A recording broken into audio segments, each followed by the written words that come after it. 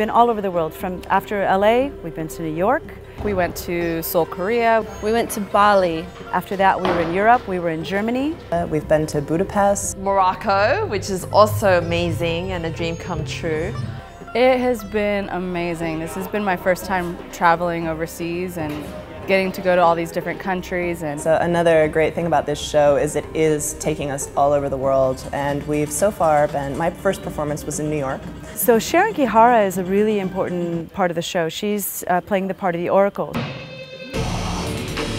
The story has evolved a little bit with Sharon because she brings her own element and her own essence to that character. I did go to a few of these places for the very first time. I had never been to Asia before. Bali is an island inhabited by amazing spirits. You really feel that you've entered into a different parallel universe. Bali, oh. Well, we went straight from Korea, and Korea was cold and snowing, and Bali is this beautiful, warm, tropical country. Was our stage in Bali was beautiful. They built it for us on the beach under a full moon in paradise.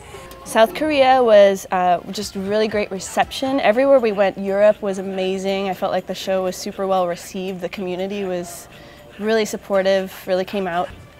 We went to Hanover in Germany. Right after this show, we went to Hungary, to Budapest. And we had second show in Hungary. Yeah. So LA, the first time, was for sure the hardest one. Girls got cut, you don't know what's happening.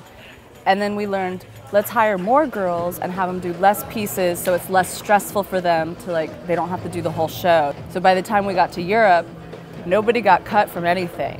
One thing that really surprised me was our invitation to Morocco.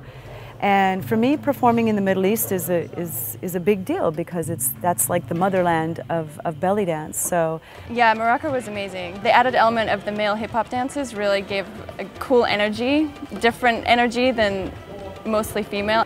It was an amazing experience. We danced in the King's Theater, huge theater with over 3,000 seats. And we got treated like queens. The great thing about that is I was able to cast my European team to come over to Morocco along with my my lead dancers. So it was a great way to kind of keep those wheels moving and keep those dancers working. Part of the idea is the concept of this again originally was to cast local dancers. So we're going to Taiwan in December. So we're going to cast local dancers from this part of the world throughout Asia. I had to make sure I got all the passport photos, making sure all the travel arrangements, the room assignments, who's rooming with who can't room with who.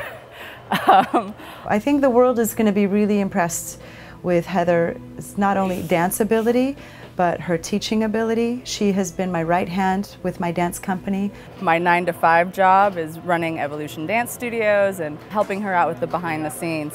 And in addition, I have to perform and teach and do it all, but I love it. She's extremely talented, and for her to step up and do that lead role in a moment's notice was amazing. Jelena asked me to replace the other artist and take over the part of Persephone. It was such a great honor because it is one of the lead roles, and for her to take a chance on me was really great, and I was like, absolutely, how do you say no to that? So what I love about this is it gives you a chance to kind of interact with the local communities, because since we are traveling to all over the world with this show, and that's the neat thing, is being immersed in the local dance community. As we've been taking the show around the world, we've been able to add new elements to it. We've been able to improve it and also improve the process of training the team and putting together a big production like this.